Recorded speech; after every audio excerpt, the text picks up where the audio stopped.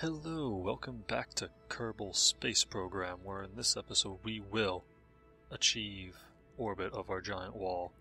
I will sit here for hours if it means I have to do this. Don't worry, you won't see me sitting here for hours, but we will achieve orbit of our giant space wall of no purpose. So let's get into it. There is a slight possibility that it'll break the game this time. Hope maybe it won't blow up on Launchpad though. We'll see. I made some minor adjustments to the ship we previously had from the last episode. Oh no! Too bad you didn't get to see those minor adjustments because of the cataclysm that happened on the launch pad.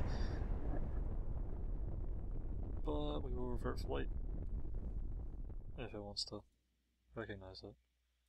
To launch. Okay, shift, space, and T all at the same time.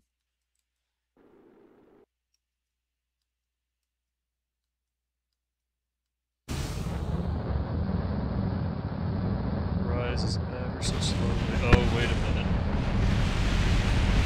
Oh no.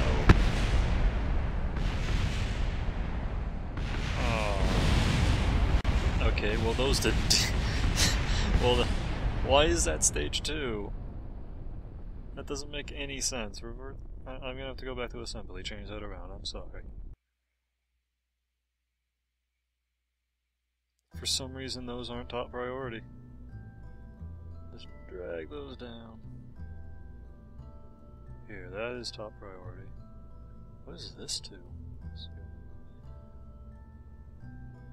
6. There should be 6 there. So. I have push this all up, so they all fire when they all decouple. There we go. That's a little bit nicer. And there we go. Staging should be nice and pretty now. Well, at least while we're here, I can show you the minor adjustments I've made. I added some more rockets at the bottom. I know the takeoff will be quite a bit slower now, but it'll give us that extra height that we need for this stage to get us very close to orbit, and then this stage just to finalize. I also put some solar panels and electricity, so batteries, onto the wall part, so if I need to do any maneuvering, I have the power. Oh, yeah. Also put a docking port on both ends of the main tower. So, just in case I want to launch some more walls up, I can connect the walls together. 'Cause why not? And we will launch.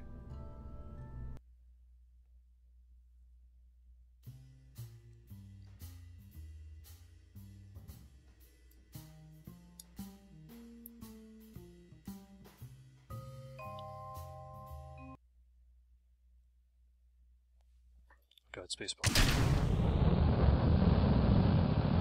Yeah!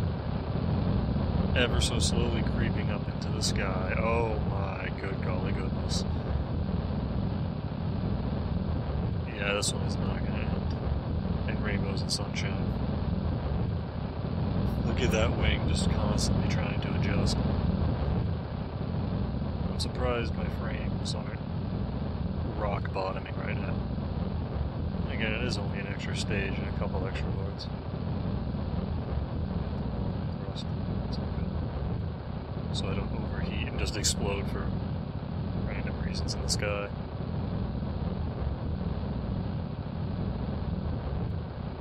Not exactly going for efficiency with this craft.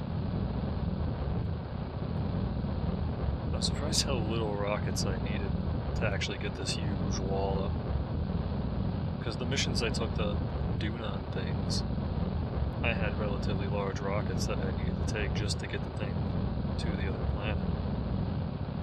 So I was anticipating on there being way more rockets here to get a giant steel wall into orbit. But it's relatively small compared to what I was expecting.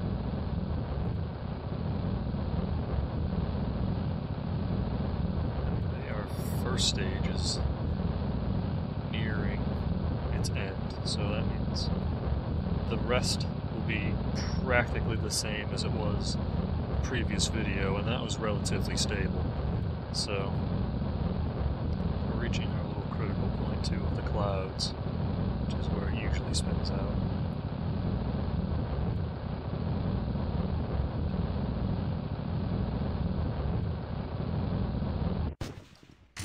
Yeah.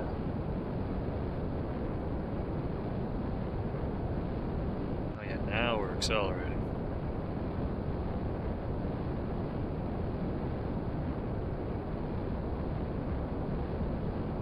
It's a pretty cloudy day here in Kerbal. At least at the Kerbal Space Center.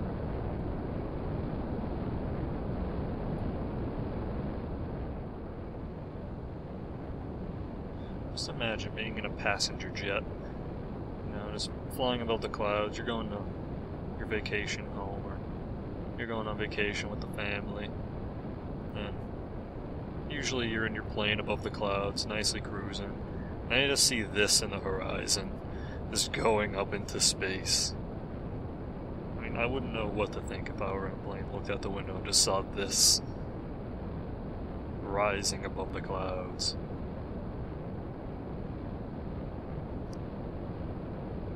There might be a few bricks in my pants if I saw that. I would think some sort of cataclysm has happened, and I would be wondering why some government would need to launch a wall into space. But for whatever reason it'd have to be a good reason. Maybe they want to block out the sun for a very small part of somewhere. Even though that wouldn't really work, because the wall would need to be a lot bigger than that. Okay. I have to adjust now. Give it a little tilt.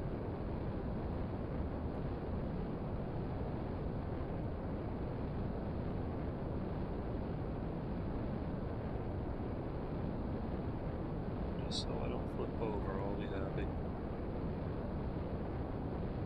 This way of doing things works.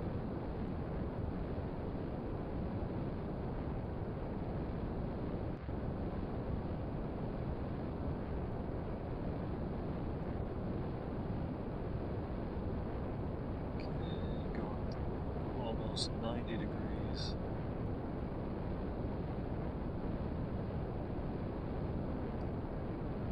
I'll stop tilting.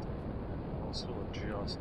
Try to keep it right there for just a little while. At least until the next stage kicks in. So I'm way too afraid to point this one at the ground, especially when I'm not in space yet. Or at least technically by the numbers.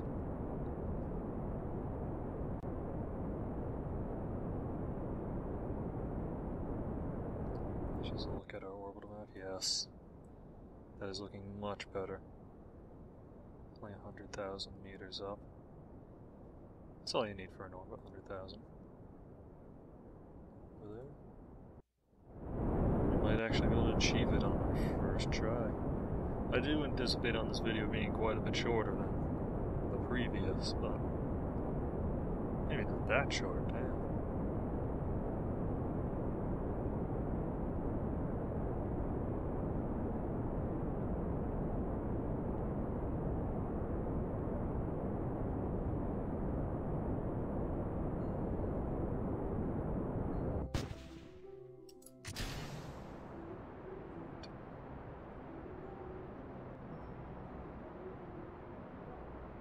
Oh, in this video I am recording my sound in Audacity, so I can take out whenever my fans on my computer kick in. Because I noticed that in last episode, so I will cut some of the random annoying noises out from the sound, since I'm recording the sound with Audacity this time, and not just stock with fraps.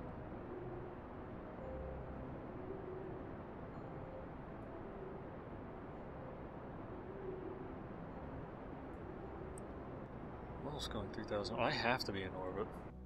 Oh, this is a big orbit. Oh my good god. I'm leaving the Kerbal system.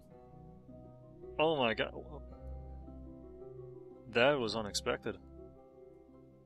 This early on, at least. Oh my gosh, I'm leaving the Kerbal system. Maybe we can get an orbit around the Mun. I mean, that'd be way over below. I mean, just that extra rocket stage made the world a difference. Wow.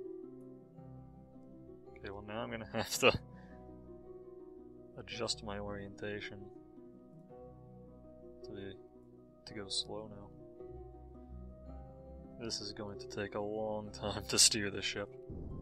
I think I'll use a little bit of rocket fuel.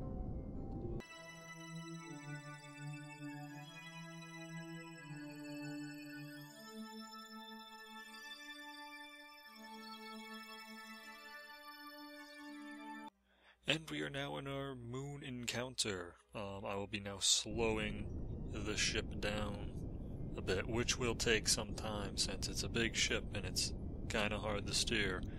So future me is probably gonna cut some more of this out, assuming that I already did cut a bunch out, because it might just be relatively boring watching me steer a ship and talking about how I'm steering a ship.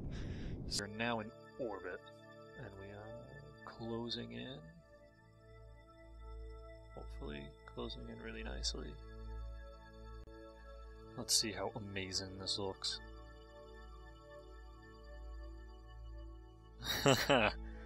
That's awesome. With just a little bit of fuel to spare. Let's time warp a bit. Get it around to the nice bright side.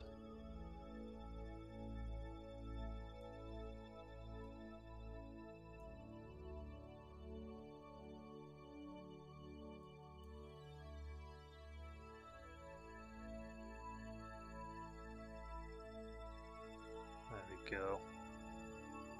That just looked awesome. Alright, now time to extend this solar panel. Extend panel before I run out of freaking electricity. Extend panel. Extend panel. I don't want to extend these down here yet because, you know, I'll hit this. And I don't want any catastrophic explosions happening. So I'll have more coming soon from Kerbal Space Program. Not exactly sure what I want to do next. I'll think about it. You can tell me if you want what you'd like to see within reason. But I'll do something else next on the same playthrough. Maybe launch a craft to the moon and then try to get a good glimpse of this flying overhead.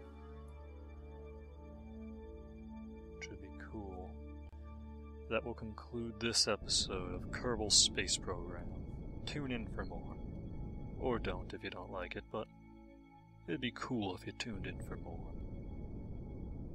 Well, until next time.